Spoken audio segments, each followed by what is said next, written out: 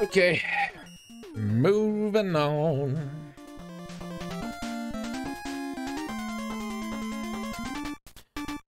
Blaine is a pain. That's right. I know things.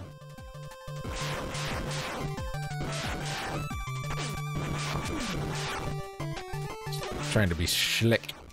Didn't work.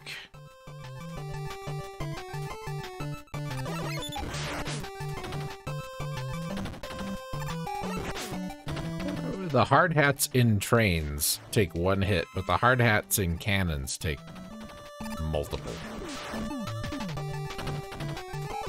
Things about this game that are just a little weird. I think you can slide under those bullets, but I worry that if I do, I'm gonna slide into him before he dies. Chickens on a train? Oh no. What are we gonna do when there's chickens on a train? The old Mega Man DOS game. You guys are familiar with that. I'm sure some of you are. This stage reminds me so much of one of those stages. We had that when I was a kid. Oh, another one up.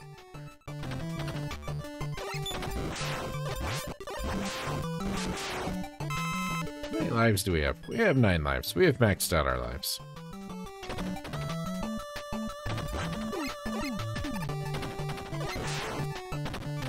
Woohoo! Look at them.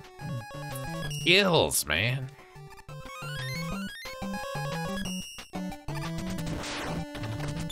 Aw, that should have worked. Come on. That would have been amazing. Train stopped. Oh no, it didn't. Never mind. Looked like it stopped, didn't it? I could have swore it stopped.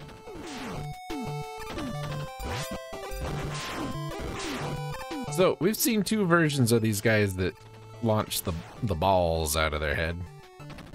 Hey, Mega Man, check out my balls. There's these guys, and then there's the guys in Stone Man stage who did the rocks. The animation for the rocks crumbling makes them stay on screen just slightly longer, I think, than the regular explodey balls do. And actually makes the explodey balls a little harder, or a little easier to deal with than the rocks.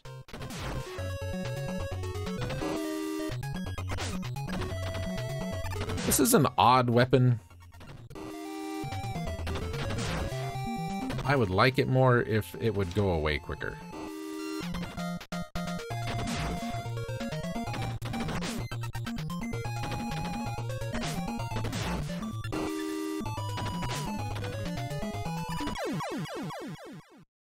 It's strange. It's strange as all.